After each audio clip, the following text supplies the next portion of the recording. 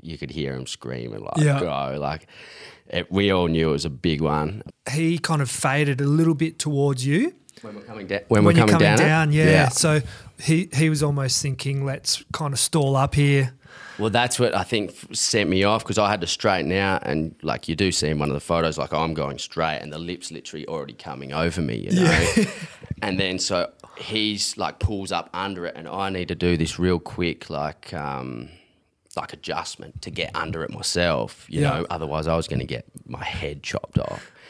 And then, like, I just get under it, and I was like, this fucking looks amazing. Like, this is, like, the fucking craziest thing I've ever seen. Are you pulling the trigger while you got over the falls? Bloody oath, like Bruce Willis? Die Hard. Just going down with the blaze of glory. Yeah. I do remember going, like, doing the somersaults and then coming up with the lip, and I was like, okay.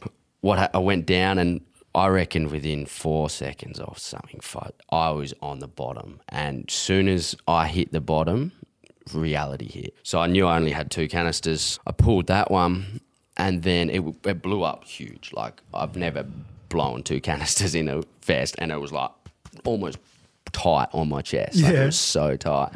Still, the ocean was just holding me there. Like, I was still just down there with all this air in me. So as soon as I knew it was sucking me back, and it was sucking me back down deeper again, I knew that second wave was coming, and I could hear it. I heard it break. And I started to get diaphragm like punches, you know. So you're like, usually you can go through a few sets of these before you like black out. Like, I could feel my brain starting to switch off. I was super relaxed. Like, that was the only thing I think that, you know, kept me. I knew my vest was inflated. I knew I was going to come to the top. But I just remember just taking a breath and opening my eyes and just seeing Zach just coming at, like, with his hand out. I just couldn't hold on any longer, you know. I had no energy. You know, body just like, depleted. Zach said I was bleeding from my nose, my like ears. I had blood like on my face, you know, from just the pressure of that wave.